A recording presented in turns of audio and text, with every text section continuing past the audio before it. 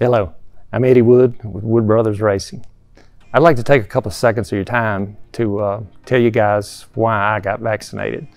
Number one, I wanted to do it out of respect for other people, my family, my friends. I've got grandkids and I'm around a lot of older people.